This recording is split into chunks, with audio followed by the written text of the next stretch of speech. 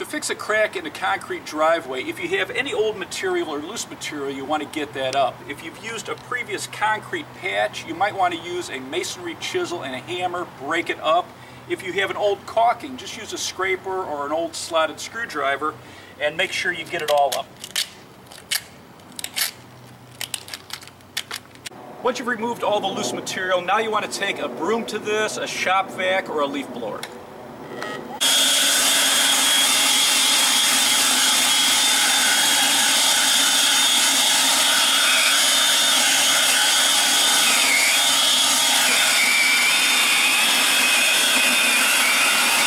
For this crack, I'm going to use a product called Slab, and this is highly elastic and it will fill a crack up to 3 inches wide. If your crack is more than a ½ inch deep, you want to use a filler rope in this, and this is just a foam caulking, and what we're going to do is push this into the crack.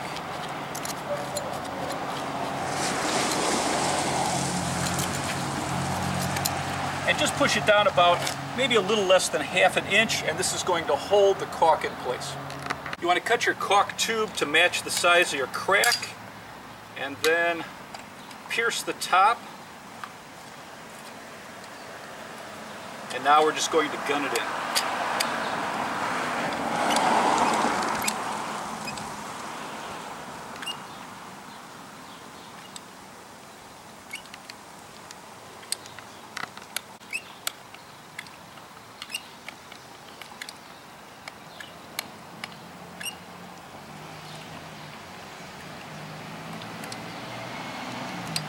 Once you gun it out, you can use a tool or a wet finger to smooth it.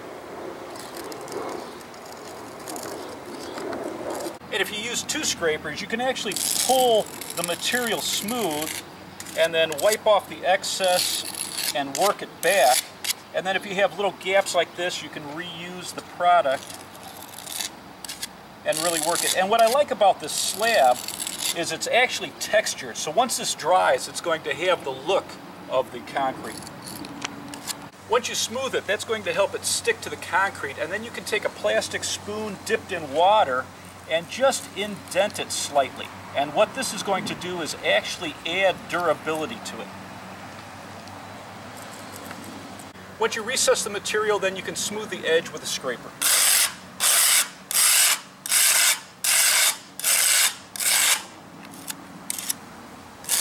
So you can see it's an easy fix, the difference between the crack and not, and especially if you're in an area that freezes, it's going to stop that water getting in there and that freeze-thaw cycle that's going to damage the concrete anymore.